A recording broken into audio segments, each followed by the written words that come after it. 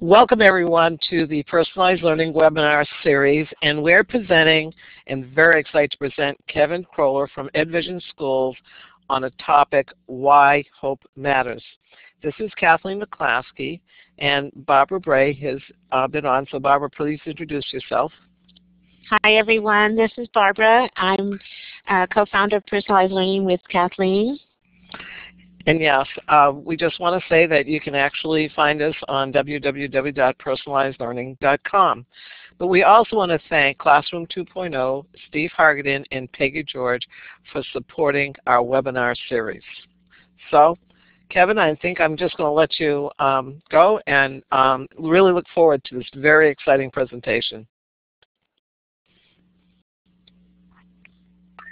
Okay, thank you very much, and it's an honor for me to be here with the Personalized Learning group.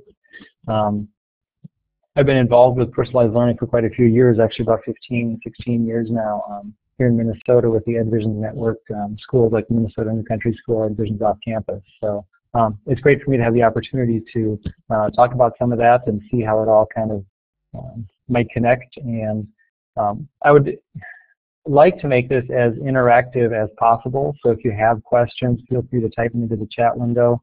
I'm fairly familiar with this Blackboard environment. I taught online here for using this sort of thing for about 5 years, so I'm fairly familiar with it and can keep up with a few things going on at the same time.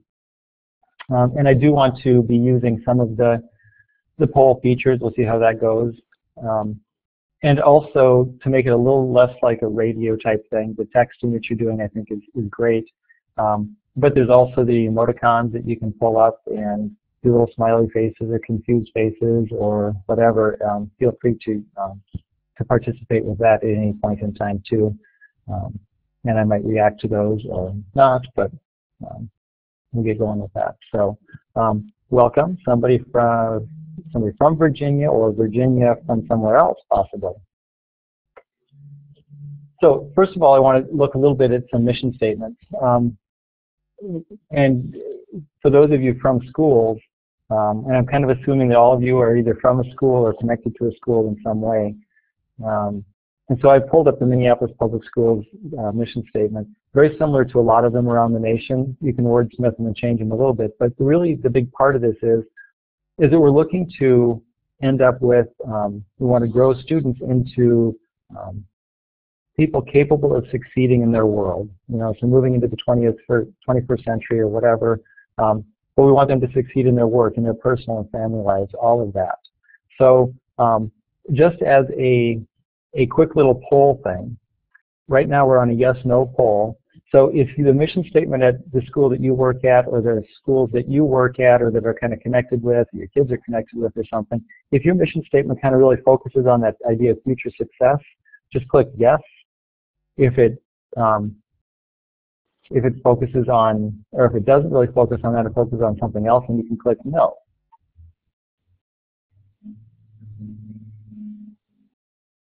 And we're getting responses here. Wonderful, thank you so much.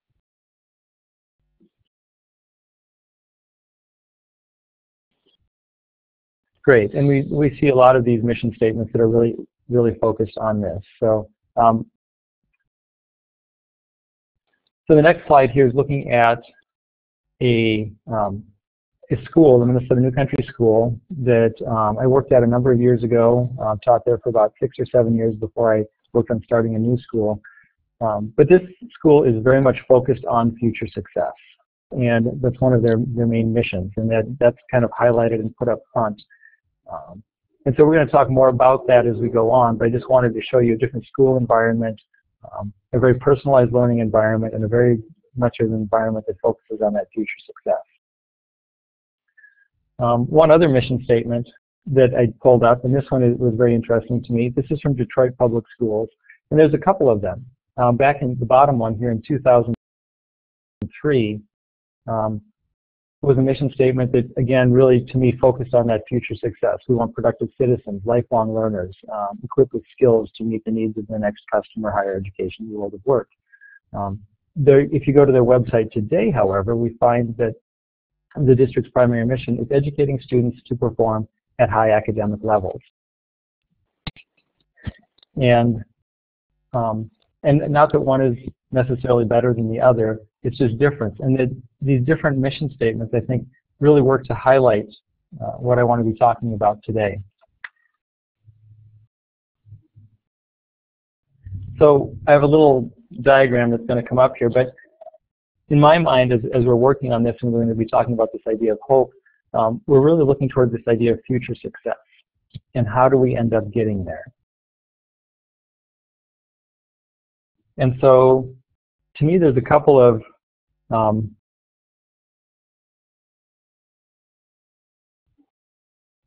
different ways of getting, well, there's probably a lot of ways to get towards this future success. In some of the schools, we see kind of perform at high academic levels. And some of the schools might do something entirely different than that. And the schools that I'm really talking about and going to be working on today are really focused on setting goals, or having students set goals, having students make plans to meet those goals, and then working with students so that they persist to actually achieve those goals. And so it's kind of a different focus. It's a kind of a different pathway to get to that future success. And I'm not saying that it's the best way or the only way. I'm just saying it's one of those other ways. I suppose I should say that it's the best way because I'm kind of biased towards this at this point, and I've been working in it. But yeah, in this environment, the students are really doing the goal setting. It ends up being students' goals. It ends up being based on their interests a lot. But to start with, they probably need a lot of help. And so there's advisors, there's teachers working with them to this. So it's very much of a partnership. And then as we move toward that path towards future success, in the goal setting direction, this disposition towards setting goals, planning for goals, and persisting to achieve those goals, there's probably a lot of ways that schools or that learning environments could work towards getting that. But I'm familiar with, I'm going to be talking most today about a personalized project-based environment. And so you can see over on the left side, I can probably point in here. On the left side, we've got project-based learning here and here. And those project-based learnings are probably going to be focused a little bit differently. They might be focused more on meeting standards or being able to pass a test or to complete a course. The personalized project-based learning that I'm talking about over here, this project-based learning is really going to be focused on students being able to set goals and make plans for those goals and be able to persist to achieve those goals. Yep, Barbara, that would be correct. And welcome, Cynthia.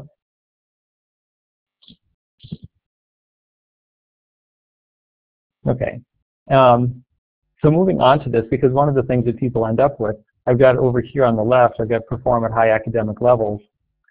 And when I don't put that over here on the right, people immediately are kind of like, well, so now we're not focused at high academic levels? Well, that may not be the full goal, but what we end up with is as we're doing this personalized project-based learning, there's a lot of things that happen. We have students that are designing and planning and creating and inventing. They are meeting standards, state standards, local standards, whatever those things are. They are performing at high academic levels. And they do end up thinking critically, collaborating, communicating effectively.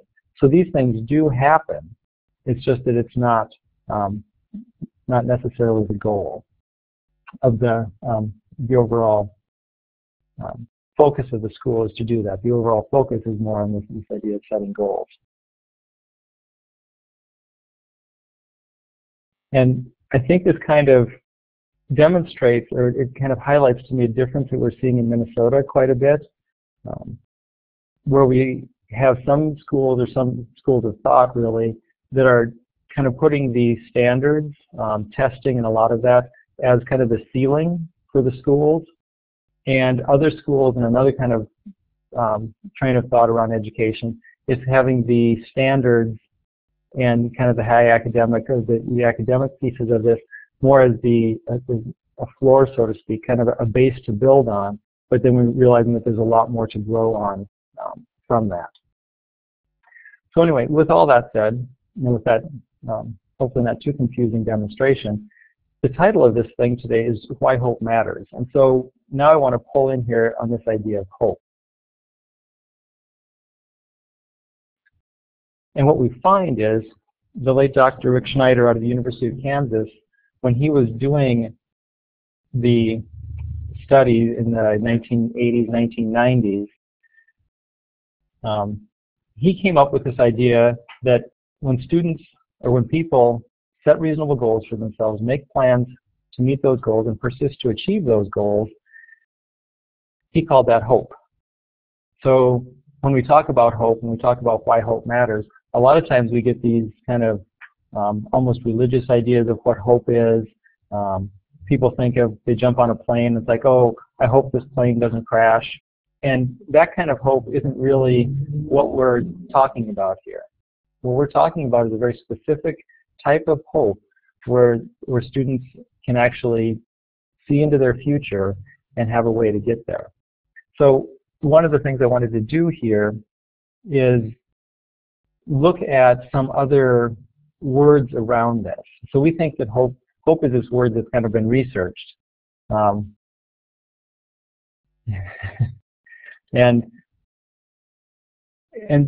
if you have ideas that might be better words for this, yes, and actually Dr. Shane Lopez worked with Dr. Rick Schneider at the University of Kansas. And Shane Lopez is now carrying on a lot of that work through the Gallup poll and coming up with really, really good stuff around this idea of hope, around this idea of goal setting and things. But if you have other ideas for what hope might be, no, it's not even an acronym. And it'd be nice if it was. We've probably tried to come up with some of those. We've talked about calling it, instead of hope, life readiness or something like that. Yes, and as you're listening to me, Peggy, maybe you can come up with a few possible acronyms for that would work for us, and we can consider those. The other thing is this idea, kind of the social emotional learning aspect right now. There's a lot of buzzwords around that right now, a lot of new things that keep coming out. And you have probably heard of some of them. If you can think of some off the top of your head, go ahead and type those in right now. But otherwise, we'll kind of keep moving forward with this too. But some of the things that I hear on a occasion, I'm supposed to probably give you a little bit of time here, but I feel like I'm on the radio. So synonyms for hope would be one thing, but the idea of setting goals, planning goals, persisting to achieve those goals. What are some of the other educational buzzwords that are going on for that right now?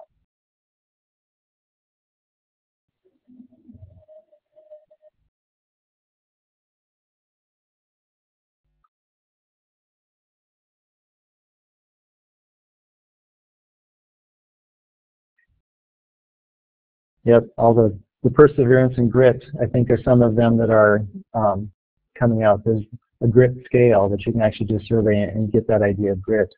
Some of the others that we've heard about too, pathways, agency, resilience. So there's some other things that are coming out, and a lot of research is showing importance of these in people's lives to be successful. So I think it's kind of a big deal thing, and this hope thing just jumps right into this. Another little fun fact on this idea of hope is when I did this presentation in Japan, in Japanese there was actually no word for hope, which was kind of interesting to me, but now they all know, the people I presented to, that hope is this idea of setting goals and planning for goals. They weren't tainted in any way before they learned this new word for themselves. So a couple quick slides on some of this research. Research is finding that students with high levels of hope get better grades and graduate with higher rates than those with lower levels. The presence of hope in a student is a better predictor of grades and class ranking than standardized test scores. So we have a lot of focus on the standardized test scores, but we end up finding that hope actually might be more important for some of those things. And this one's from the Gallup student poll. This is actually Dr. Shane Lopez's work. But hope drives attendance, credits earned, and GPA of high school students. Hope scores are more robust predictors of college success than our high school GPA, SAT, and ACT scores. And if you look at some of this, this research, and there's a lot of it out there, you find that this idea of hope actually points to success in the future. So not just test scores, college success, or whatever. It's actually looking at quite a bit of success, a more broad definition of success, or future success, than just the test scores piece. So I want to give a little bit of a background here. If this hope is important, and I truly believe that it is important, we should probably know how to actually get this in our schools. And some of the research that EdVisions has done gives us a recipe for hope. So I'm going to do a comparison here. I really like these homemade chocolate chip cookies. And the only way that I've found to get the really good homemade chocolate chip cookies is actually to make them yourself. You've got to bake them yourself, and you have to end up with this wonderful cookie. To do that, you need to have the dough. But neither of these, the cookies or the dough, you really can't go to the store and buy. So just like hope, you can't go to the store, you can't go to the curriculum store and buy a book on hope and come back and say, okay, we're going to go through a class on hope, and when you're done, you'll all have hope. Hope is a changeable thing. And as I eat more and more chocolate chip cookies, I just have growth around that too, not even a growth mindset. Yeah, that's what I was thinking. But there's not really a curriculum around hope. You have to go and make the dough, and the dough is made up of a number of different things. For example, you need butter. So chocolate chip cookies need butter, and I've tried making them with fake butter, but you end up really needing real butter to get the really good cookies, and that'll compare interestingly later on. You also need to have brown sugar, for sure. And you probably don't include Tabasco sauce. Now, different parts of the country might actually do this, but here in Minnesota, we do not put Tabasco sauce in our chocolate chip cookies. We also need to put in some flour. We need to include some eggs, and you need to have chocolate chips. Now, with the chocolate chips, an interesting piece of this is, at the end here, we're looking for this wonderful experience of a chocolate chip cookie. But as you start pulling out ingredients, the first ingredient you might pull out might be chocolate chips. You grab a handful, you eat them, and you start finding that satisfaction. Well, in hope, there's also a way to bypass the whole dough and the whole cooking process and go right from one ingredient right to the increasing the hope in a person. So what we have here is a picture of a group of people at Avalon School in St. Paul, Minnesota, and they are sitting around a table and they are making chocolate chip cookies. Actually, they're probably building hope. And so this would kind of be the analogy to the next piece of the puzzle as we get into this idea of hope. So, as with chocolate chip cookies, we're looking to come up with hope. And how do we get there? Well, the main thing, or the batter going into baking hope, is engagement. So if you get students engaged, they will build hope. But engagement is one of those things that you can't just go to the store and buy. So there's not a curriculum on engagement. And in our schools, we try a lot of different things to build engagement, to become engaged. So what our research has found is there's a list of ingredients that go into this engagement. You know, the self-efficacy thing with hope, I don't know that I have an answer for you on that right now. It'll probably come up a little bit in some of these constructs that I'm going to go through, so I'll let you think about that and see what you come up with on that on your own. So engagement, the way we measure engagement is through a student survey. So we're not looking at attendance, we're not looking at did they turn in their assignments, we're actually asking them, are you engaged in your learning? It's the same methodology that's being used by the Gallup poll right now to determine engagement.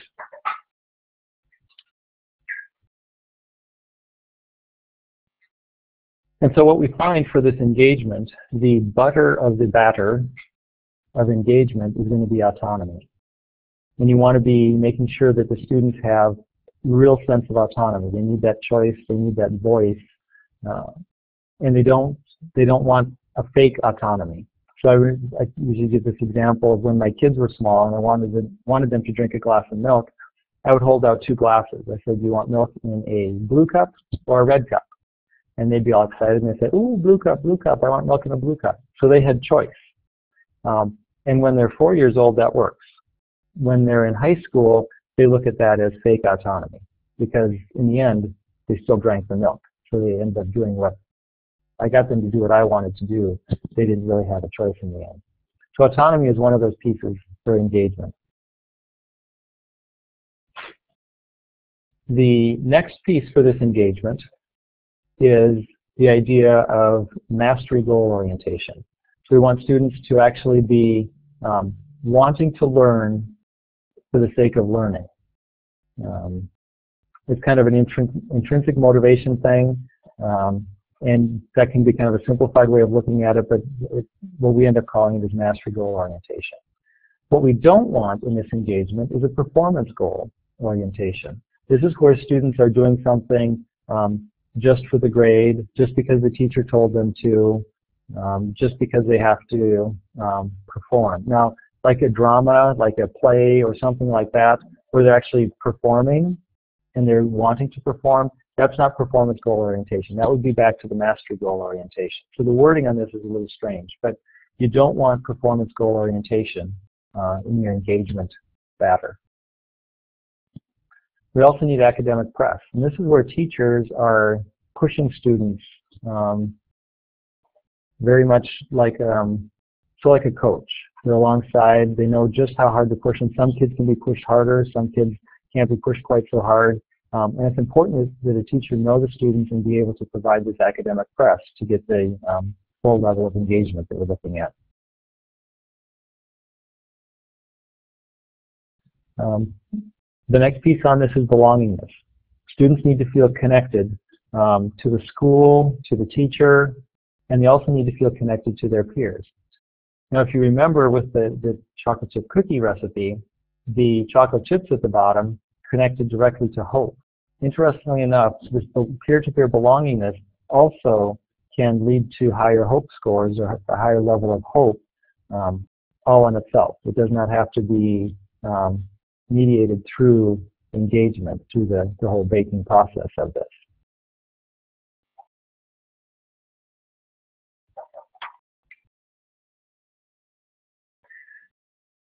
So, a couple of poll questions. I'll have you type some stuff in here.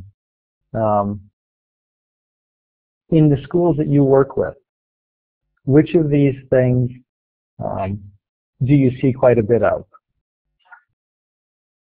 And of course, my next question, but don't type it yet because that'll get confusing. The next question will be, which things are you not seeing so much of?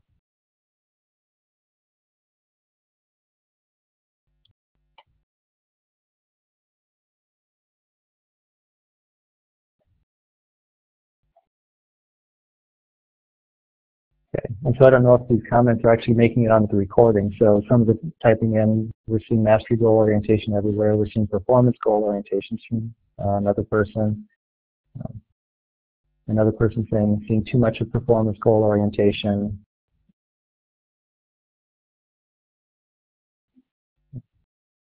Not enough autonomy. We see more mastery goal orientation. Not much autonomy again.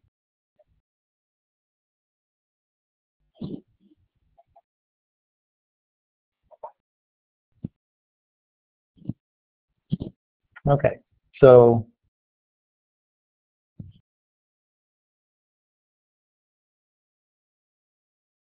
yeah, and I would agree the academic press, again, is probably a little bit limited. A lot of belongingness and a lot of work towards that. The interesting pieces with this belongingness, both of these, there's 2 parts to it. There's a professional and a personal belongingness, which I think is kind of interesting, and more than what I was planning on going into today, but I'll just mention it.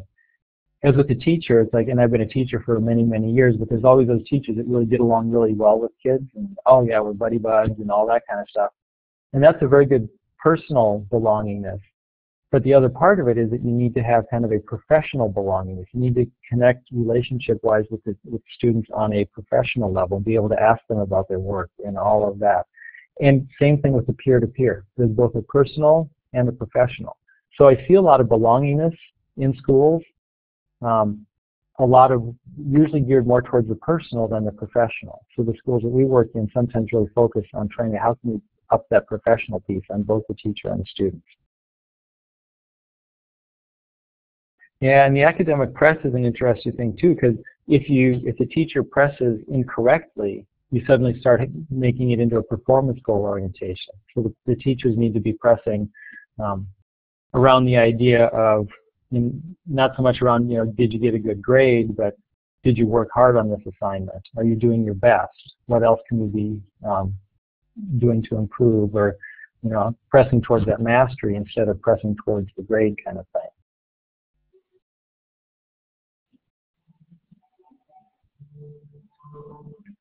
So engagement was one of the big pieces that is part of this whole idea of hope. And it's kind of in the middle of this idea of hope.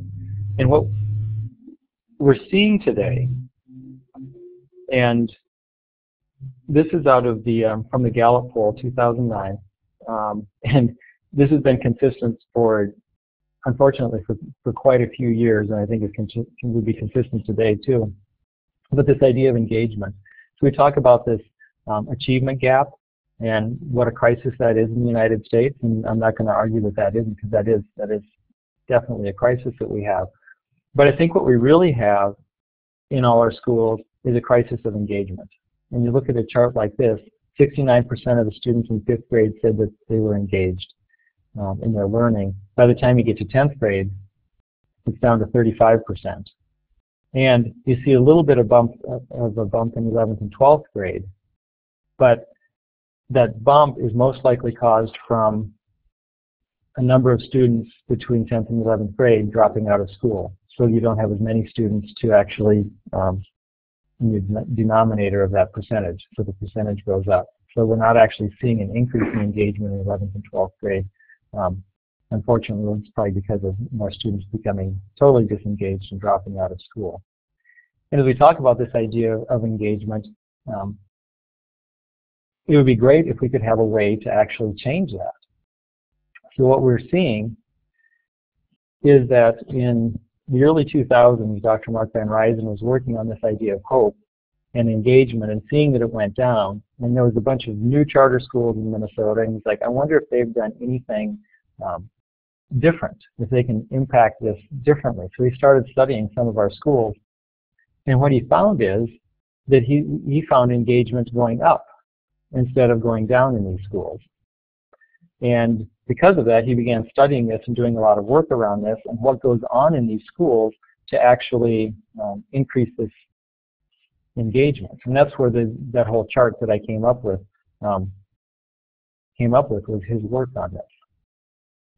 And so what we're finding is that the longer that students stay in school, their engagement went up, but he's also finding that there was an increase in hope. Again, another very positive aspect of being in this type of school, but again, a positive aspect of setting students up for future success. So a couple of highlights. Yeah, I don't know that engagement equals hope, but engagement leads to hope.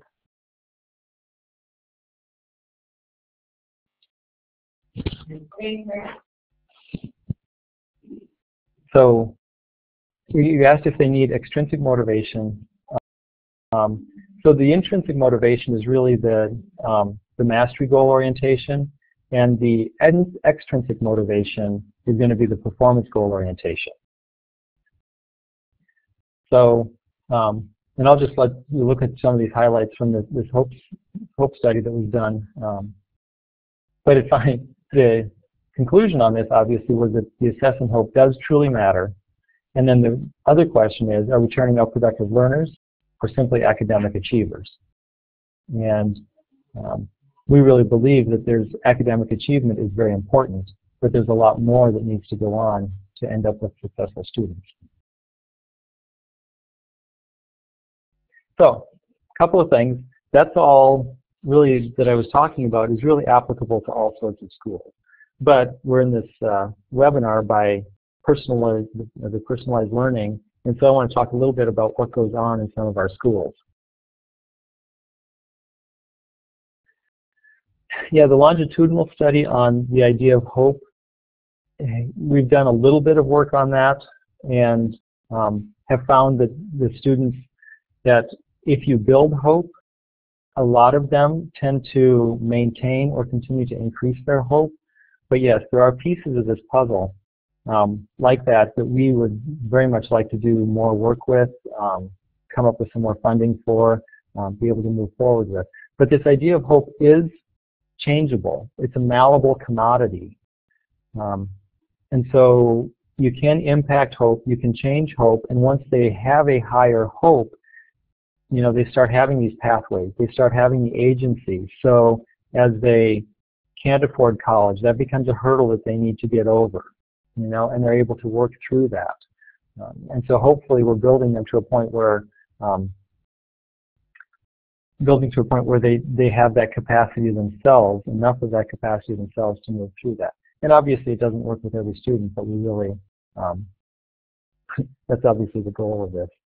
So students in our personalized learning environment schools, some of the things that they do, so I pulled up some stuff from one girl here, some of the quilt that she worked on, socks that she knitted, an art project, and then a more academic type thing with budgeting and some food expenses. But really the goal with our students is to focus on being able to set a reasonable goal, make a plan to achieve that goal, and then persist. So suddenly knitting of socks, or crocheting it probably is, I can't tell for sure. But again, that's something that actually works to build hope. And as time goes on, those sorts of things can work to also to build the academic scores. But we tend to focus more on building their hope and the academic scores following than focusing only on the academic scores, which tends to decrease the hope. Yep, and so when you get something that they're interested in, the mastery goal orientation usually goes up. Giving them the choice is the autonomy piece of that. But getting them to set reasonable goals, a lot of times they come in and they're like, oh, I'm going to build a rocket and go to the moon. And it's like, we need to start somewhere a little less than that. So there is a lot of guidance that really needs to go along with that. So some other stuff, kids are working on projects out in the shop, all pieces of a bigger project, obviously going through that. Here's a few other projects. A couple girls starting a business. I don't remember what this business is. Tony is actually working on he was making a movie, and so he was creating props and costumes to go along with that. The final movie was very interesting. You probably won't see that on the theater, but Tony would agree that it should probably go there. Down here we have a student building a super mileage car, working on designing a vehicle with a 3.5 horsepower engine and how many miles per gallon that we can get out of that. And over here we have a student that has set up a display of her artwork, and really a great opportunity for her to express who she is, and people can see who she is, but it makes her a little bit vulnerable, but yet it gives her an opportunity to showcase her work. Yeah, so each of these projects, every student is going to be writing a proposal. They use a program called Project Foundry to organize all of it. They have to be approved before they start working on the project, and then all these projects are evaluated by at least 2 advisors when they're done.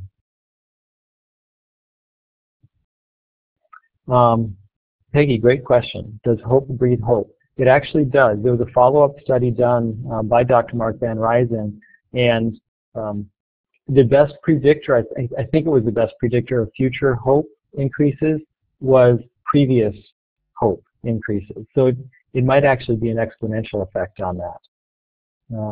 If you go to Assessing What Really Matters in Schools, the book that he wrote about this, it talks about that in there. And so Project Foundry is a great way to organize these projects. And it's not a course in classroom school at all. It's a very wide open environment. Students are spending, not only do they have to plan their project, they also have to plan their day. They have to plan towards their whole graduation and come up with a plan. What do I need to do this year if I'm going to go off to college and do something like this in 4 years, or if I'm going to go off to work or go off wherever they're going to go off to. It all is all part of the whole master plan that they need to work for. Another quick project here. A student that was not actually very motivated about academics, but she did like to do fashion. And yeah, some students will have internships in their master plan, and that can be one of their projects that they set up. So this student here wasn't actually very motivated for the academic type stuff, but she loved fashion. And so her advisor got her looking at fashion in the 1920s. And then suddenly, you know, what colors are available in the 1920s, what fabrics are available, what was going on culturally that influenced the styles at that time, and just tons of history started to pour in. You know, if you look at the 1920s and what was going on and the culture clashes and all that kind of stuff, this girl suddenly jumped into history around the idea of fashion and didn't even know it. So this was actually a great project for the student. It was a masterful piece by the advisor to get her to pull as much out of this particular project as she did. So that was a really cool project, but another one here.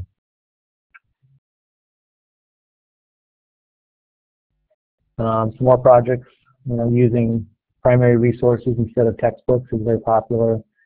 Studying geography, looking at different foods, different people, all sorts of different things can happen in these projects. And so you've been asking questions all along. I'm open to more comments, more questions at this point. I don't know, Barbara or Kathleen, is going to open up microphones for people to be able to ask out loud.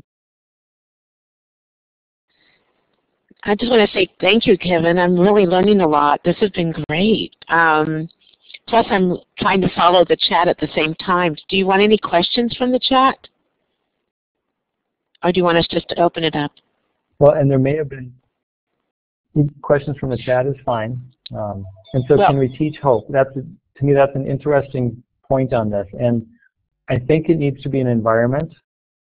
But what you need to focus on are those constructs, the autonomy, the mastery goal orientation, the academic press, the belongingness. And as you focus on those things, you end up changing hope.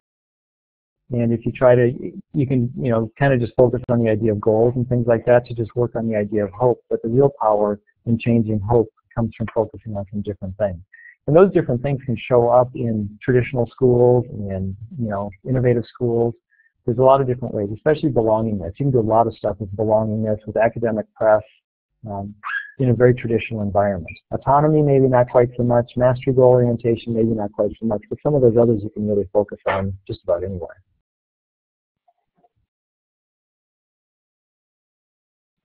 Kathleen, I don't know if you opened up so other people can ask Kevin questions. I don't know if that's available or not, but if the talk button's there, if you decide you'd like to talk, you can raise your hand, or if you have other questions you want to put in to the into the chat. Thanks for joining us, Andrea. We appreciate it. Andrea, she talked about the Genius Hour. She put some things in the chat, Kevin. So it seems like more teachers are trying to dip their toes into project-based work and interest, you know, where the learners are working on something they're interested in, but they're not able to do it because of time constraints. So one thing you did not, that probably want to talk about is, how do you do this? What is the timing, and how does it work with, you know, like the one girl that was doing that around knitting and the other craft she was doing? Right, and so in our schools, we've kind of gone whole hog into this whole thing. And so we've thrown out classes, we've thrown out bells, and the whole school is organized around student projects. So this is what they do. So in that instance, time is not a factor. It's one of those things that, yeah, and so teachers doing 20% the Google time or whatever, but this is like 100% of time is people able to do this. So how do you, I'm just jumping in, and if Kathleen or anyone else, if you have other questions, please jump in. But one thing I was wondering is, you have it 100%, but how do they meet the requirements to graduate? How do you work that? And then also, how do you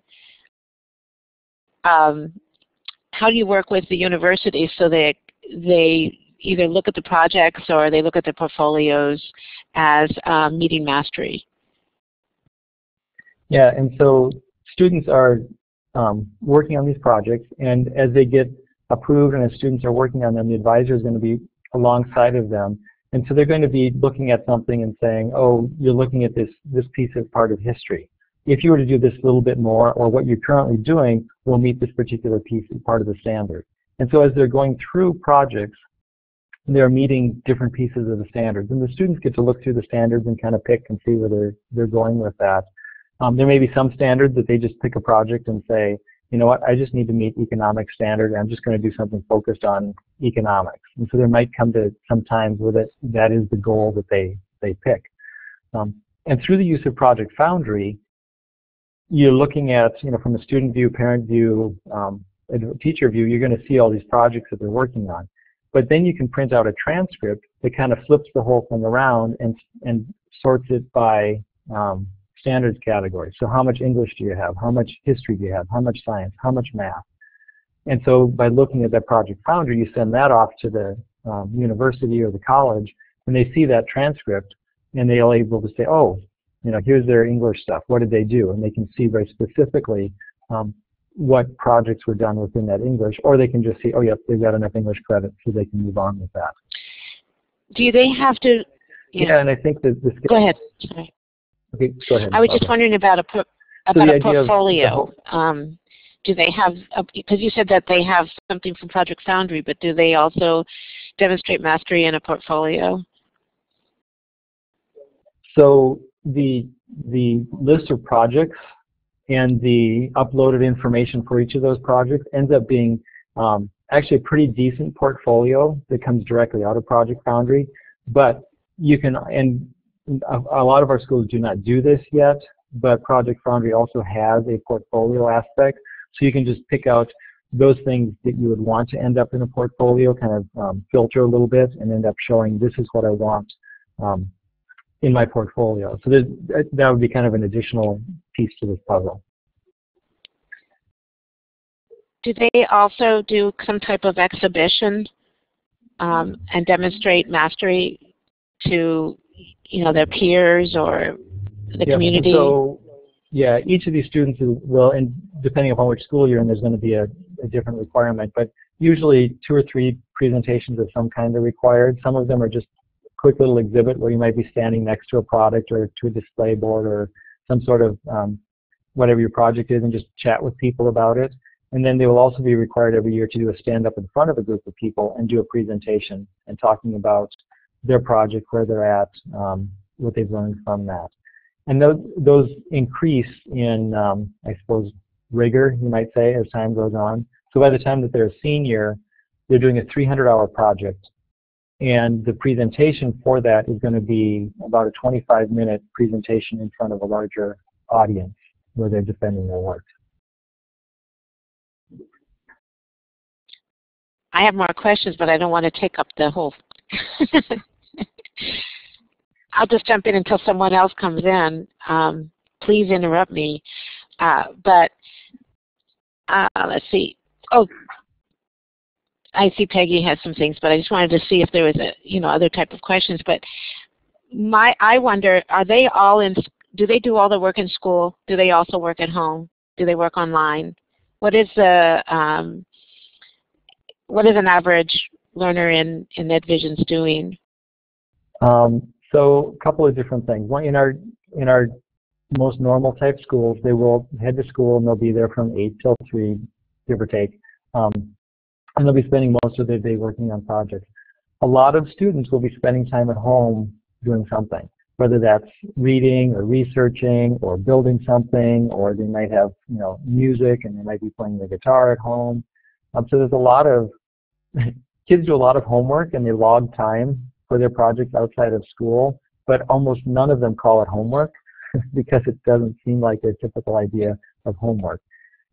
We also have an online school where the students are at home all day and they're just connecting through Blackboard Collaborate like this. There will be teachers, different breakout rooms set up, and students coming in for advisory groups. They'll be coming in for math groups, art groups, one-on-one meetings with other students. And that would be a totally different way where there's really no time spent in a school building, except for the fact that an environment like this becomes their school building.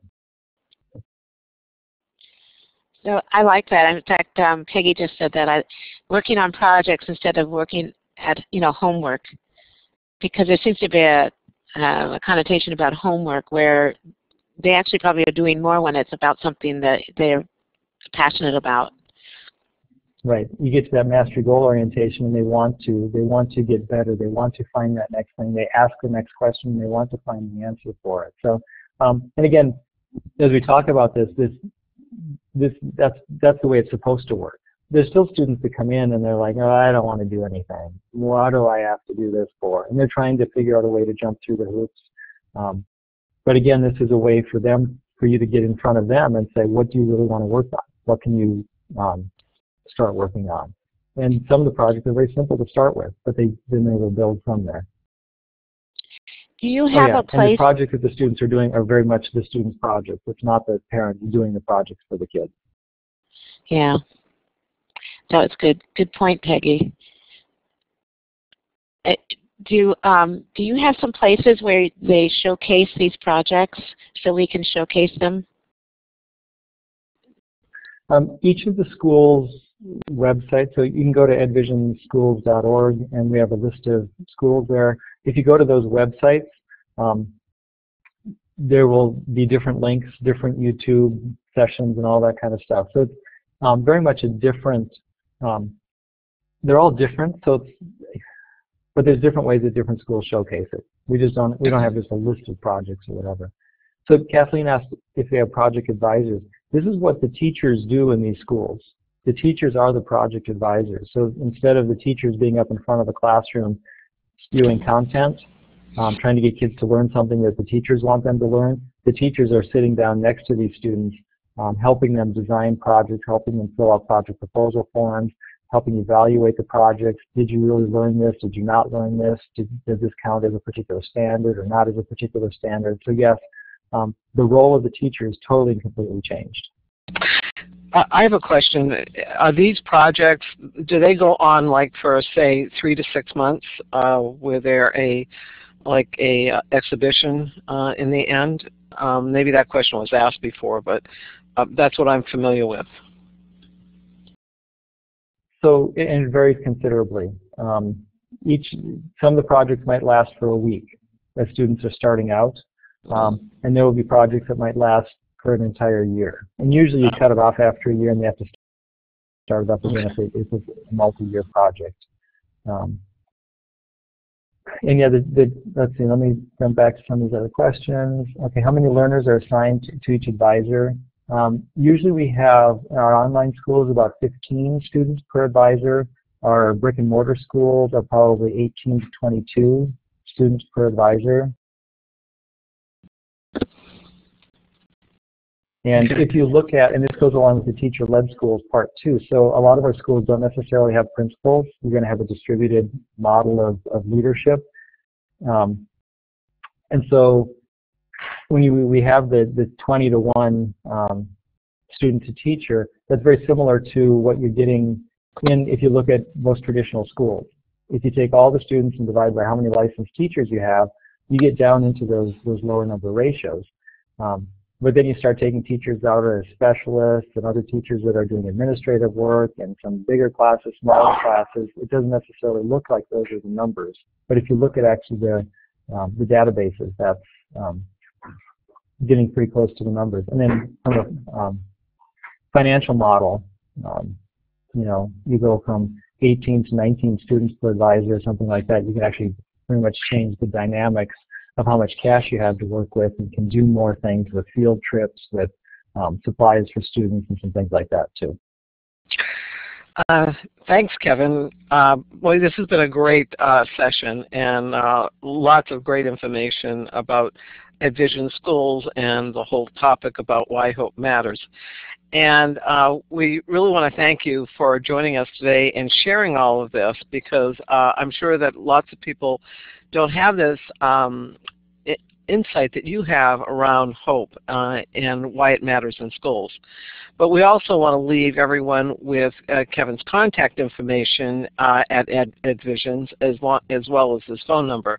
But we want to make a special note that this webinar is being archived and recorded, and will be found on our site at www.personalizelearning.com/p/webinar-series.html, so you can go there.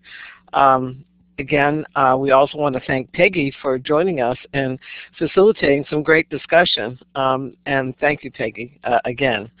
And so we're going to sort of end this particular session and let you know about our next webinar series.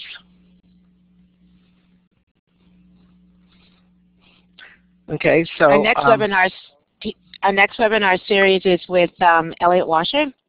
It's 2 weeks from now, Tuesday, February 25th, same time, and it is all about leaving to learn. It's about what happens, similar to what Kevin was talking about, is hope. What is it that they need? What is what increases their engagement and makes it so they don't want to drop out? So we hope you join us. Kathleen, is there anything else? And Kevin, thank you so much. This was very exciting. Yeah, so just to give you an idea, Elliot Walsh is one of the co-founders of Big Picture Learning, which is a large-scale model, high school model, where kids are really following their passion and they're highly engaged. So we really look forward to you coming back to our next webinar series. Spread the word.